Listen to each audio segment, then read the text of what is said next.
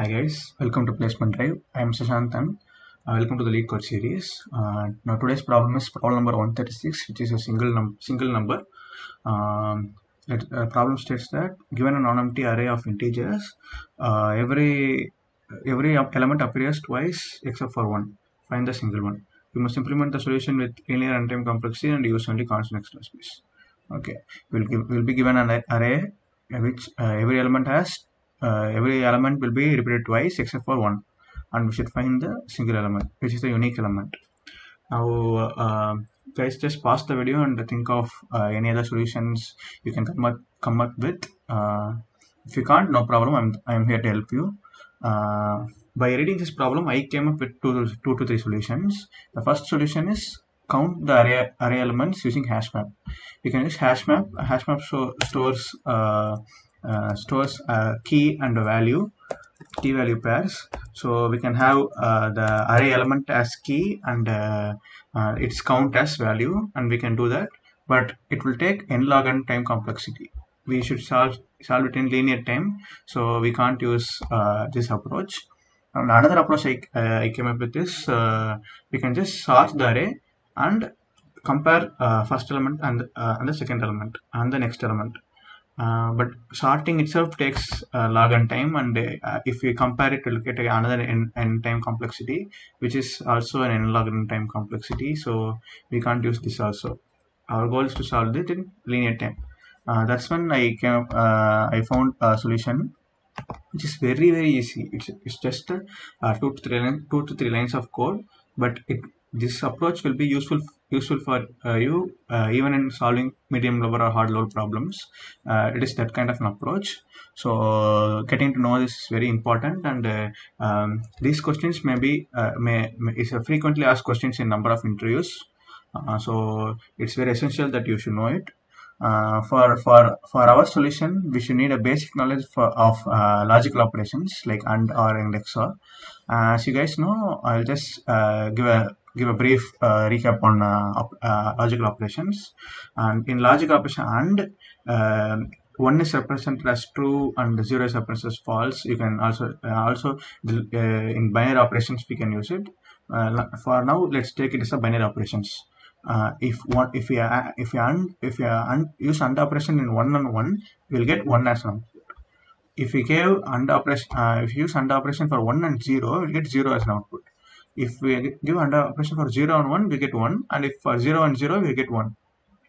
It's nothing. If it's 0 and 0, we get 0. Sorry, it's my mistake. It's nothing but you should have 1 on the. If you have the same number on both sides to get the same number this side. If either of the 1 is 0, we will get only 0 in AND operations. We should have both as true to get true. If either one of it's false only in AND operation. In our operations, the case is different. Either side is 1. If either side is 1, we'll get output as 1. 1 1 will get 1, 1 0 will get 1, 0 1 will get 1. Only for 0 0 will get 0. If both are false only, we'll get false. If either of it's true means we'll get true only. Whereas in XOR operation is quite different. 1 and 1 will get 0, and 0 and 0 will get 0. But if for 1 0 and 0 1, we'll get 1 as output. Nothing but for different elements, we'll get 1 as an output. If there are same elements, we'll get 0 as an output. So we are going to use this XOR operation only for our problem. Let's take example 1. Here the array is 2, 2, and 1. And if we use XOR and add all the elements of the array, if 2 XOR 2 gives, both are same, so it gives 0, and 0 XOR 1 gives 1. We know 0 XOR 1 gives 1, so we'll get 1 as an output, which is the unique element in the array. Nothing but if a number repeats even number of time, it will get cancelled. That's the basic logic for XOR operation. Let's see in this operation.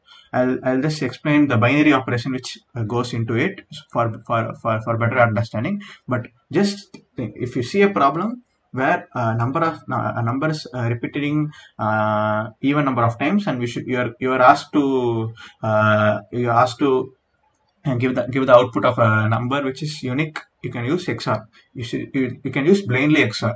Don't worry about what goes under in binary operations. Now let's take this solution. We are going to just 4 XOR 1, and we are going to do XOR for everything.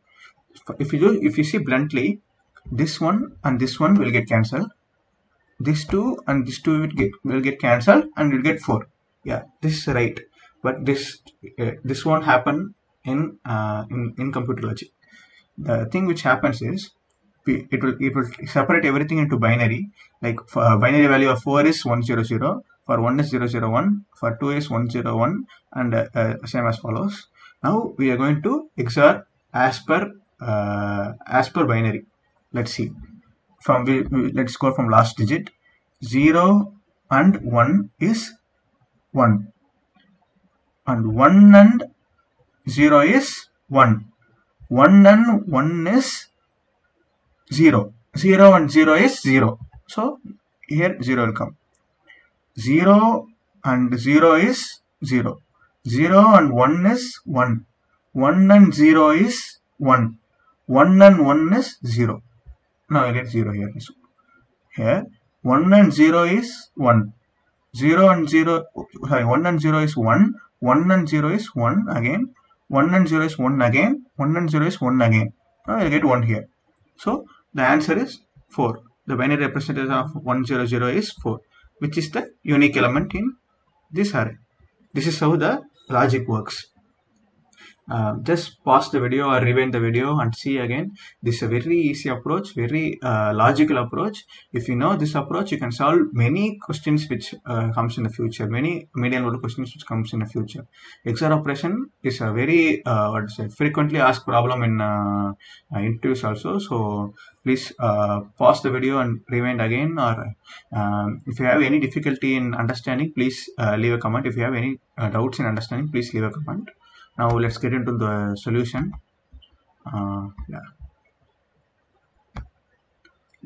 First, what we should do, we need the length of the we are going to use for loop, so we need the length of the array. Start length. Now next, what we need a answer to store our XOR values. Now we are going to just put a simple for loop. Everyone know that int I equal to 0, I less than I plus plus. Now what are we going to do inside it? Yeah, just like we saw in the logic part, we are going to XOR everything.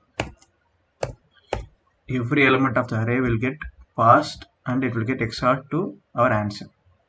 You can either take this, or you can like take this also. It's your wish. So equal to both the same. After that, we are going to just return the answer.